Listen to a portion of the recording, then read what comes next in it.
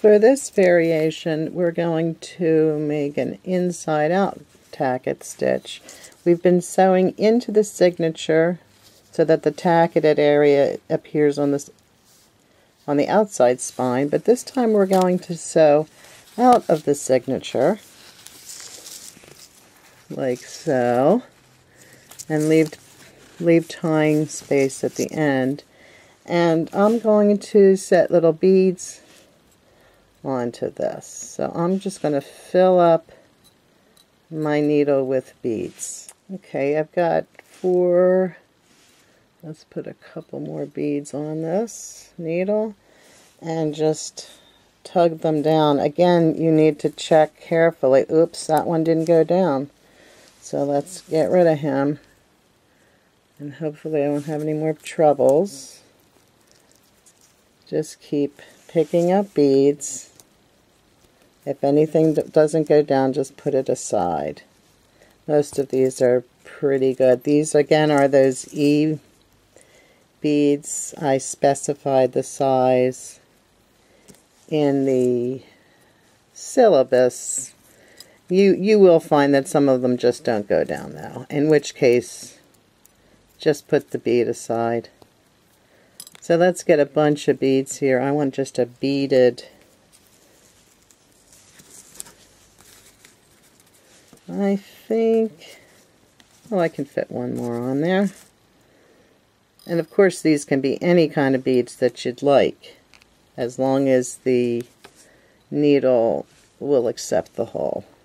Running into some troubles here. Or, let's see, that looks big. Good. Okay. So now I have a string of beads, and you can create a pattern with this, anything that you would like. And that just adds a little jazz. And I'm going to enter the signature at this point. Pull things nice and snug. And then let's turn that signature around to the inside. And we're going to go ahead and tack it on the inside this time. It could even be just tied off, but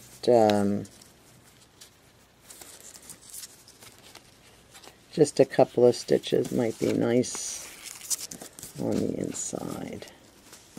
And I'm just gonna, I have one needle here, so I'm just going to go under one more time.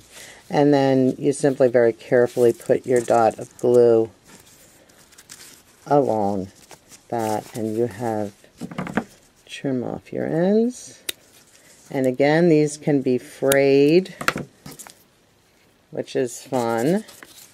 And there you have another little tiny book. And all of these variations can be used on your large book. That's why I'm adding them here, because they can, all these variations, try them out on your large book. Let's try another one. Okay, so I have another small signature here, and I'm just going to make this cute little button tacket on that.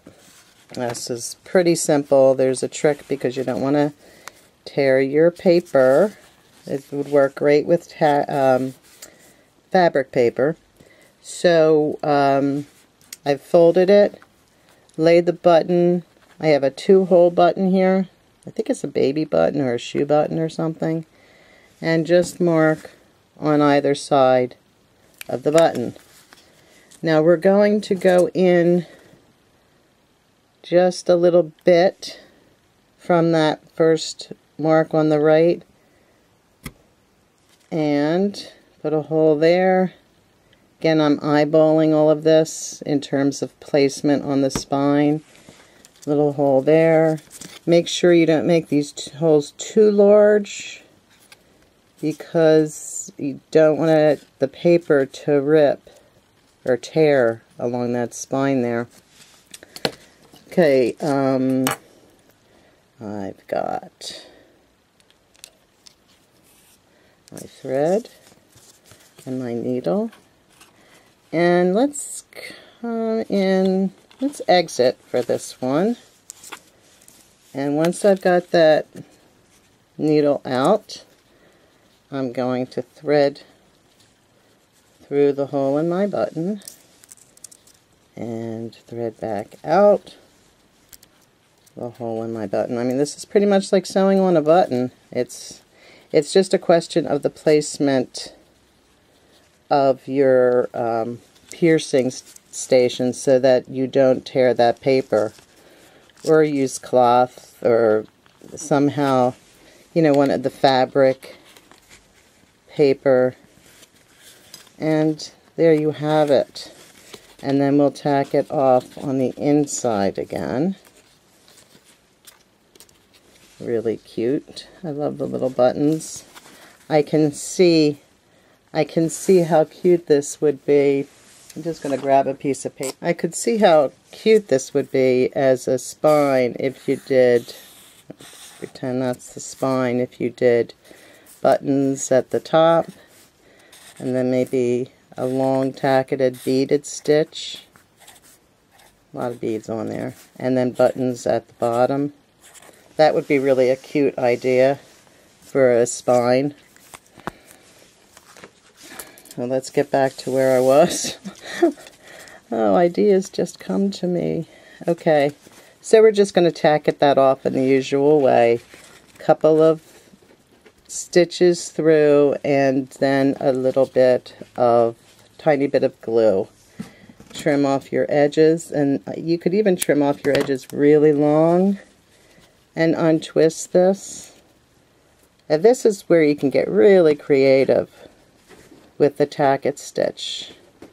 Can be, that funny noise is Teddy the cat playing with my curtain, for who knows why he's doing that. But anyway, you can tacket that off, and it's actually could come running down. You could throw a couple beads on that. There's just so many possibilities with this stitch, which is why I love it so much. We're going to do the tacket, the button tacket, in a slightly different way. Okay, so here I have my paper. I'm going to fold it again, same as I did before. And I'm going to fold it down. And again, I'll put this in the center for you. Lay those holes right on the center spine. Mark. Same thing we did before. And then, oh, excuse me, my allergies are really bad right now. Okay. Then we're going to pierce, and remember to pierce just inside of those lines, but leaving as much space as you can between. The trick is to leave enough space so that it won't tear the paper, but not so much that it will show the stitch. You don't really want the stitch to show. So this time we're going to, sometimes I get a bit confused here. Okay, we're going to go into the stitch because we want the ends to be on the outside, and then out of the stitch. You only need a little bit of thread for this particular stitch. Let's see, where's, there we go. Oops, my button fell off. Hey. So goes it. Okay. And then take your needle through the other hole in that button. Pull it tightly and tie or tack it, whichever you'd prefer. You can stick a couple tackets in there, or I'm just going to leave it. You could even just knot this off and leave it be. It's awfully cute looking. I see I made this a little, I'm just going to nudge this up a little bit in between those two holes. optimally, it will hide, the button itself will hide the holes. And this obviously is kind of odd. It would look much better on a spine that is either the same size as or larger than the button. But just for demo's sake, let's just do that. And then I'm just going to take this, actually I'm going to leave the needle in here, and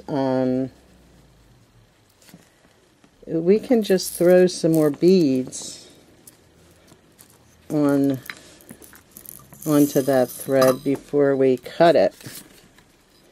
So let's just grabbing some beads here and get that out of the way. And make sure, oh, it doesn't work. If I can find the biggest one here. That can be the most frustrating thing about this whole process, is finding the beads that are, the hole is the right size. So, but you get the idea. Check your beads before. Okay, so you could put a string or 3 or different sized beads on here. Pull the end out, and then just tie this off so that the beads can wander up and down. And the trick here again is to place that loop where in the position you want it to be, hold it gently, and then pull. That's going to give you a loop that will be under your control. Okay, so you could, I would definitely put more beads on that.